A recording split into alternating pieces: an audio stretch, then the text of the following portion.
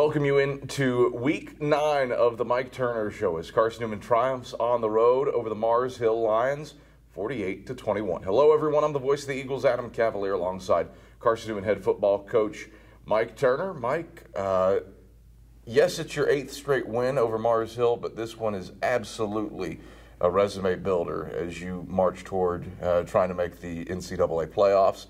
A win on the road over a team with better than a 500 record. Those are things that the committee looks for seeding the playoffs. How important was it to get the job done, but also get the job done in a fashion where you left no doubt? Well, it was important to get the job done. It was the next step in writing the story for this 2019 football team. We wanted to go over and play together and as best we could have a complete game where you had offense and defense and special teams complement each other. I thought we did that well for the most part. It was a challenge because they are a very, very good football team and a very explosive offense, and just a great team win all the way around. A game where you have to contend with one of the top receivers in the country in Craig Rucker. He did his thing, was targeted, I think it was 23 times, caught 15 passes for 199 yards, but yet your team picks off 3 passes, forces 4 turnovers. What did you see out of your defense? Having to contend with a guy that's tough to tackle in a phone booth, but made some stuff happen in spite of it. Well, it was a great effort, and you know, it starts up front with those guys, and we had some guys filling in some places, and you know, you rush the passer, that has a wear on you. And those kids didn't give up, and we brought linebacker blitzes and to try to force the pocket to squeeze it down and still work on contain. So you start with those guys up front, linebackers filling in at different positions, playing different positions in different packages and in coverage. And then you go to the secondary guys. And just very, very proud of the whole defense and the way they responded. You know, we had some things happen, and you're going to get calls that go against you. You got to handle those right. This is playoff time, and you got to handle those things right and not let those bother you. And I thought those kids did that pretty good. And for what we were going against, and Craig Rucker's going to get his. There's no question about it. And gosh, what he did on that last touchdown, you're going, man, I'm glad the clock's winding down. But now our kids, I thought, represented themselves well. I don't know if there's ever been a single player who has posed more of a problem for Carson-Newman over a career. 38 catches for 590 yards for Craig Rucker. Probably glad to see him graduate a little bit. Oh, it's going to be a great time to see him graduate. He is just a great talent. He's very, very explosive. You know, he's a gifted individual.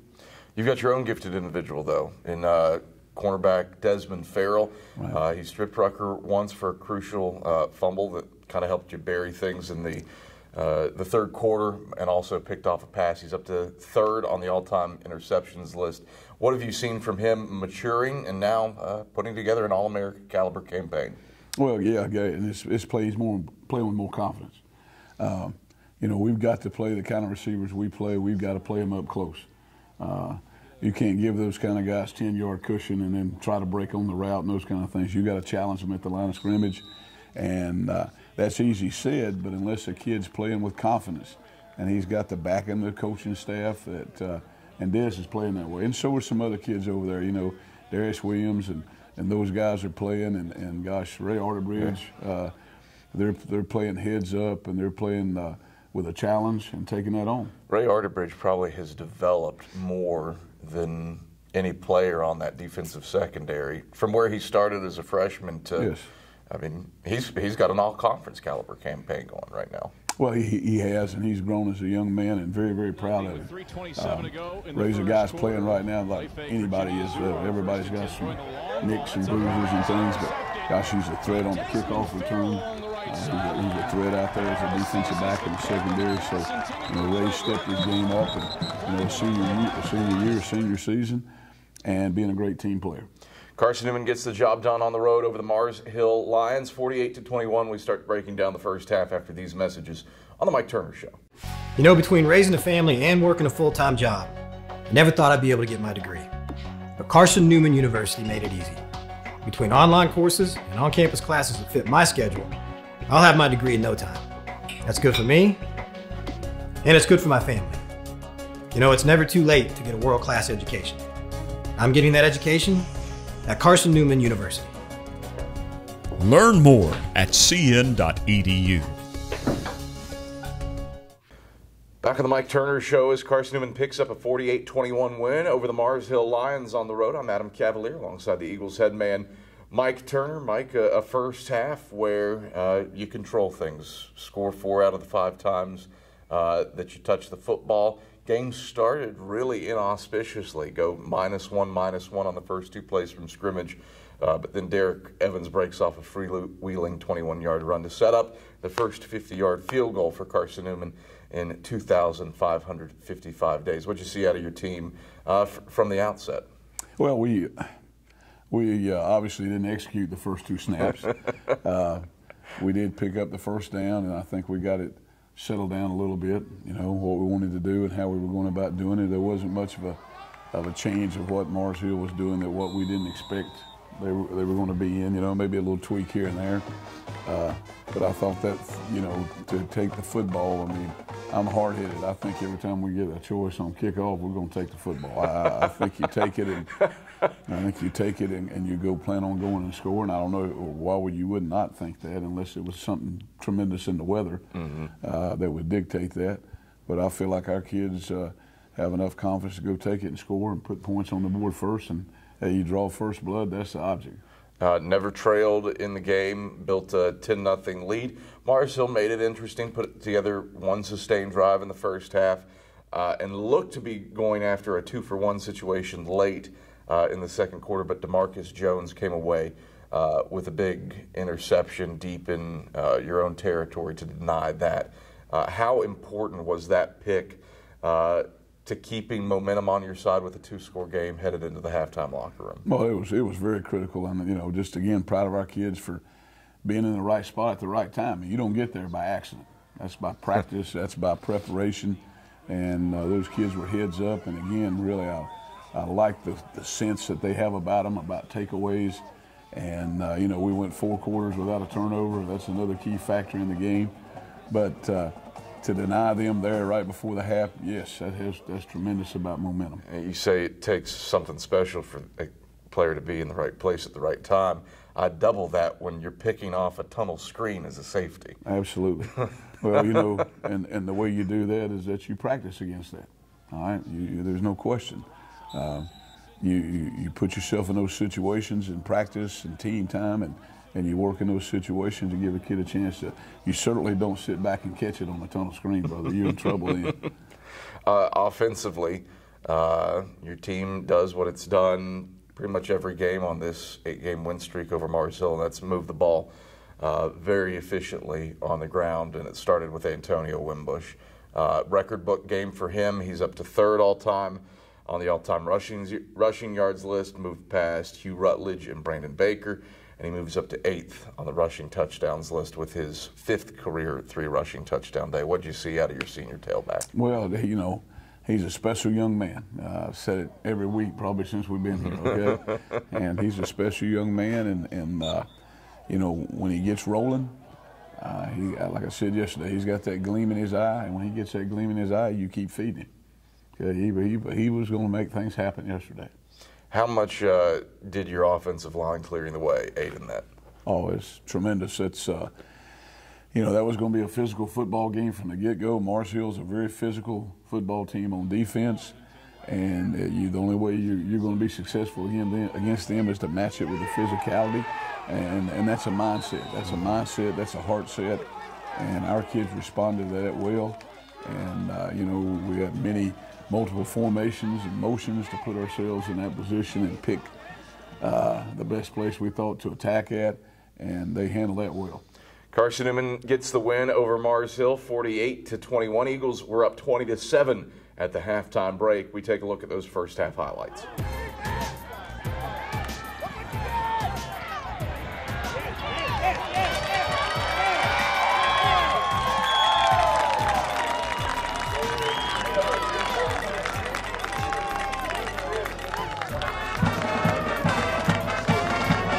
set, wide side to the left with Kelly and Westfield split that way. Evans takes, toss to the right side. Wimbush has a seam. He's across midfield in the 40. Wimbush in a footweight race along the right sideline. He's tripped up inside the 25, down at the 20-yard line. Jaden King saves the touchdown by forcing Wimbush to cut back, but still he rattles off a 35-yard run to move the chain. Evans looks to the sideline to get a change in. 15 on the play clock, loads of time. Evans takes, quarterback sneak. Evans goes in untouched. Touchdown, Carson-Newman.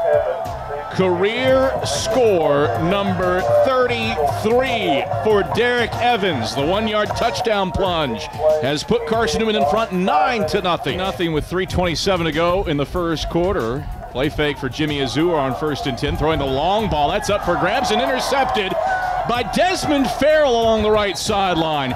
Farrell seizes the pick on the pass intended for Craig Rucker.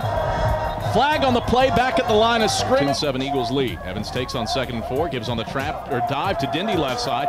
Dindy breaks free into the secondary. He's in the Mars Hill territory. Across the 40 and 30 and up into along the left sideline, down at the 26-yard line. Troy Dindy flips fields, chased down by Rice and Giles. And the Eagles in business at the Mars Hill 27. So Kraft has been good from 50 today. He'll try this one from 42. Snap is back. Udy's hold is down.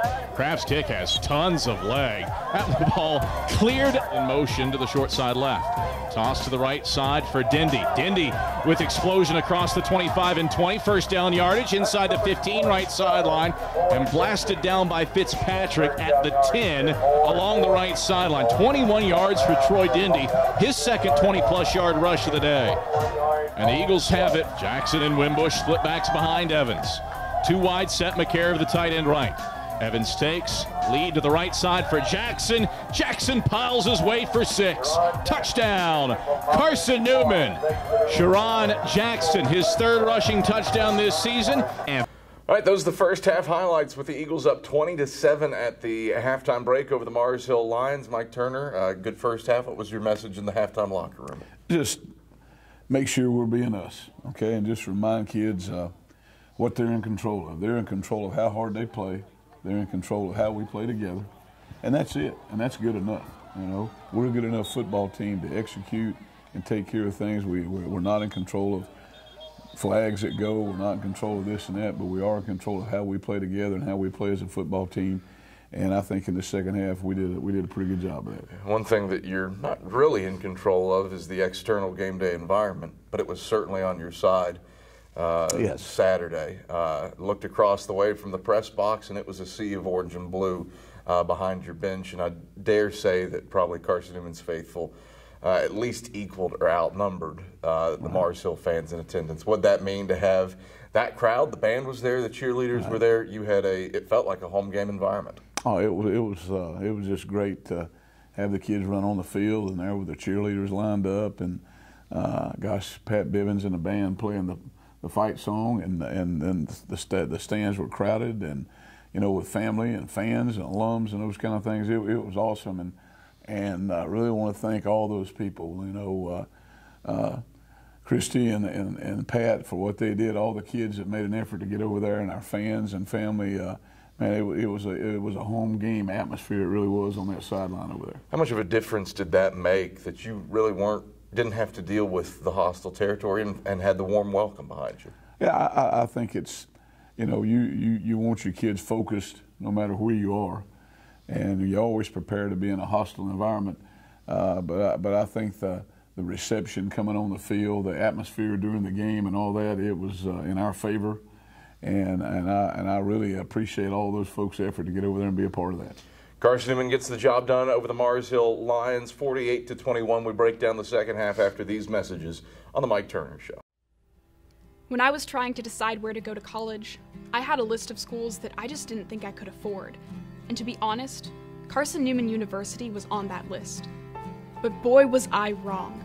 Between scholarships, state and federal grants, and funding directly from Carson-Newman, I can afford a world-class education. And I'm getting that education at Carson-Newman University. Learn more at cn.edu. Back on the Mike Turner Show as Carson-Newman picks up a 48-21 win over the Mars Hill Lions. I'm Adam Cavalier, the voice of the Eagles, alongside Carson-Newman head football coach Mike Turner. Mike, a second half where certainly you leave no doubt. You scored 21 in the third quarter, fourth time this season, where you've put up 21 points in a quarter. Obviously scored 3 times out of the 4 times that you touched the ball in that frame. Just how important was it in a game like this, where there are playoff implications, that you finish as strongly as you did? Oh, I think it's very, very important. And, you know, you're playing an explosive team, and we're 2 scores ahead of Mars Hill at halftime, and that game's not over, no question. It's still a ball game with Craig Rucker. And so we wanted that we go out and you know, I've always believed that you put yourself in a position to have the scoreboard in your face in the fourth quarter. And the wind was blowing, and so we took the win. And that proved to be very, very positive on our part. It's important how you start it, how you start the first half, try to score points. You start the third quarter, you want to score points. And our kids did that. They played well on defense, on offense, and the kicking team. And gosh, every time we kicked it in the third quarter, it was a touchback. Yeah.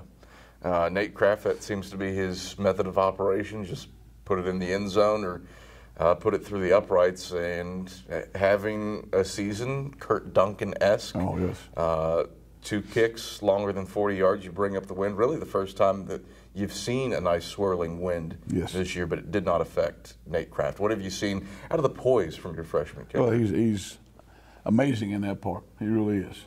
And, you know, he just needs to stay calm and be relaxed and be Nate and do what he does best. And he's very proficient in doing his chores. He's very proficient in that.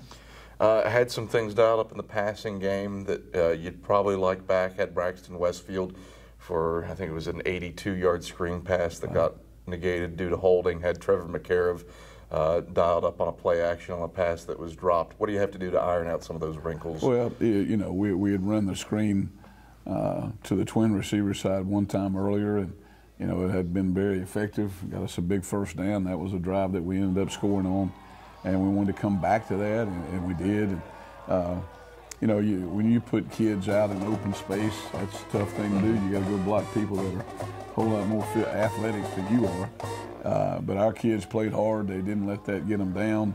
You know, you learn from that. You come back. You execute better the next time. Carson-Newman gets the job done over the Mars Hill Lions, 48-21. We take a look at the second half highlights. Handle it. 3rd and 10 Lions, right hash at the Carson-Newman 17. Urzua back to pass, throws over the middle of the field. It's intercepted. Intercepted by Carson-Newman on a tunnel screen at the 20-yard line. DeMarcus Jones with the INT. Behind Evans, Waters the lone man to the short side right. Evans takes. He throws a screen, left side, complete to Romaine Kelly. Hop step left, shakes one man, he's at the 20. Buckles another one, past the 15. Kelly rolling his way down the left sideline. And Robert Joe saves the touchdown inside the 10, down at the 7-yard line. Singular, making some noise. Evans takes. Trap again, left side, Wimbush. Wimbush stacked up at the line of scrimmage. He pushes the pile forward. Touchdown, Carson-Newman.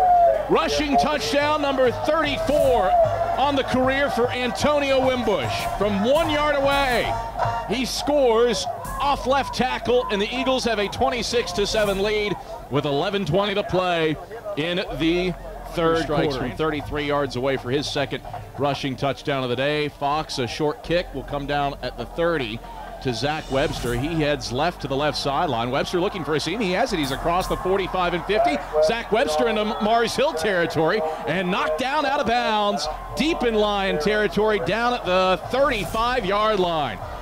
The Lions kick it short to the left, or to the right, pardon me, and Zach Webb's quarterback sneak. Evans gets the push from behind, and Evans is in. Touchdown, Carson-Newman. Derek Evans, a 1-yard quarterback keeper. Eagles get their 4th rushing 5-yard line. Trips go to the right. Urzua back to pass, faces a 4-man rush, steps up in the pocket, throws over the middle of the field. That's complete to Rucker at the 40. Rucker moving around before he's stripped by Desmond Farrell, and it's picked up by Darius Williams. Desmond Farrell again eating Craig Rucker's lunch, turns over the Lions as Darius Williams picks up the fumble. He's stopped at the 38-yard line. Evans on second and goal. Takes, trap, left side. Wimbush. Wimbush powers his way. Touchdown, Carson-Newman. Wimbush around left guard. He has 35 rushing touchdowns in his career. A 1-yard score for Wimbo, 40-14. Eagles dominating. 4:46 to play in the third quarter. Leading. 5 wide set again for Urzua. Takes the snap on 1st and 10 from the Eagle 20. Back to pass, throws right. That is caught, picked off by the Eagles. Ray Arterbridge seizes it. He was aiming for Harbison, was Urzua down at the 8, but Arterbridge steps in front of it, and it is the 3rd pick of the day, the 4th turnover of the day, generated by Carson-Newman's defense down at the Eagles' own 8-yard line. I have to say, Eagles haven't missed Bimbry a ton. Urzua takes the snap, play fake, he's rolling right side, he's swallowed up and sacked. Caleb Goins, not fooled by the play fake, slings him down for a loss, back in Mars Hill territory at the 44. -8 on the play, 2nd time Urzua has been sacked today. Those are the second half highlights as Carson-Newman gets a signature road win over the Mars Hill Lions, 48-21. When we come back, it'll be time for the Eagles Spotlight. That's after these messages on the Mike Turner Show.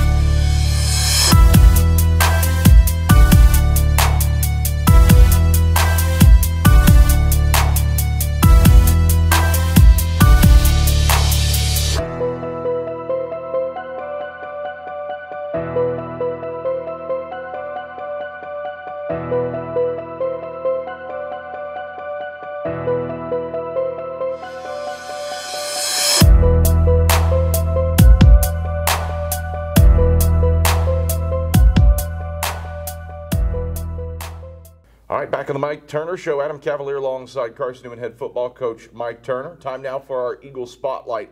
And this week, Mark Mausner shines it on sophomore wide receiver Romaine Kelly.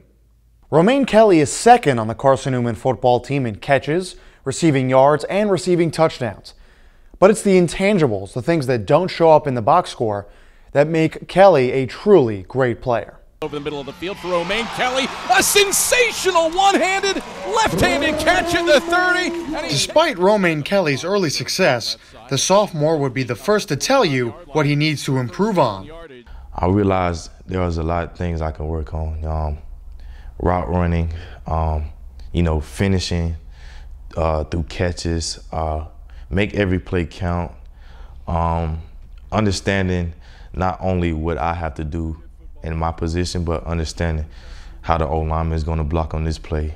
More so when it comes times to block, is the play is developed for the running back to catch the pitch outside, or is it developed for him to catch the get the dive going inside? While he may be too humble to talk himself up, his play on the field speaks for itself. He is so smooth with the way he moves and the way he runs routes. It is, I told Coach Parsons, I told him yesterday, Romaine had just ran kind of a series of 3 routes and 3 longer routes where he was out of breath. And on the 3rd one, he had run, he'd probably run 30 yards, 40 yards, jogged back every time and went 1, 2, 3, and he ran a little 12-yard curl. And I said, man, he is so pretty to watch because it's just so smooth and it's just so nice, and it's pleasing to the eye to watch him run routes. Fellow wide receiver Braxton Westfield is another Eagle who sees greatness in Kelly. Coach called the formation when me and Braxton are usually aligned on the same side. And before the play happened, he looked at me, he was like, "This is your time." And as the play continued to develop, I ran the route. I saw that I had the DB beat. In my mind, I was not getting beat in that moment. I had to make that touchdown. And when I got up, the first person I celebrated was Braxton, because he told me my time was coming, and he was right about that. And then something that he does very underrated, is he blocks downfield for his teammates. And that is something that in our offense is a big deal, but it is something that he is not ever going to get credit for. It's not ever going to show up in a stat book. It's not going to show up anywhere. But his running backs appreciate it. His quarterback appreciates it. The big guys up front, you know, they appreciate it when they see it. And he does that probably better than anybody on this football team. I no longer play this game for myself. I play this game for my family, you know, for my friends, you know, teammates. I play for other people instead of me, and I feel like when you do that, football becomes more than just a sport.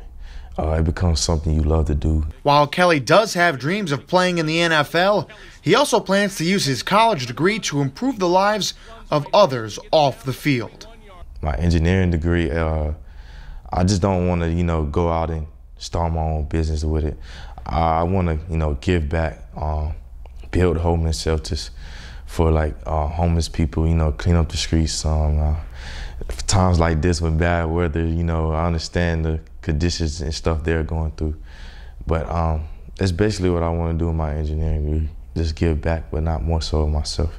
With his future plans in mind, Kelly is just taking his growth one day at a time.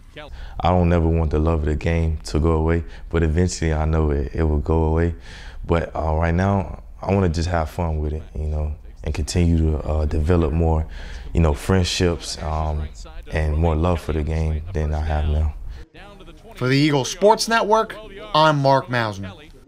All right, thank you very much, Mark Mausner, Mike Turner, Romaine Kelly.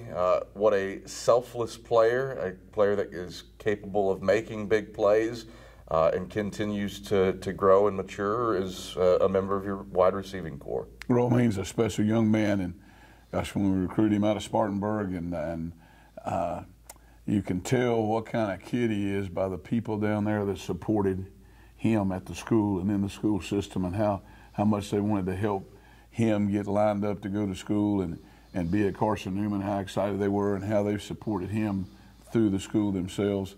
And Romaine's a special young man, very, very proud of him and all that he does. He works hard every day, and you can count on him coming in and being a positive factor in your group. He's an elite pass catcher. But obviously, if you're playing in this offense, you got to know how to block. And both he and Braxton Westfield, especially Saturday, numerous times where they're driving their defensive backs 10 to 15 yards downfield. Yes, very, very selfless players. And, you know, I keep getting more and more of getting the ball to them, get the ball to them, and that's what I want to do. And, you know, but you got to take what they're giving you. And, you know, at the end of the day, you want to spread that thing around as best you can, but at the end of the day, you got to win the football game.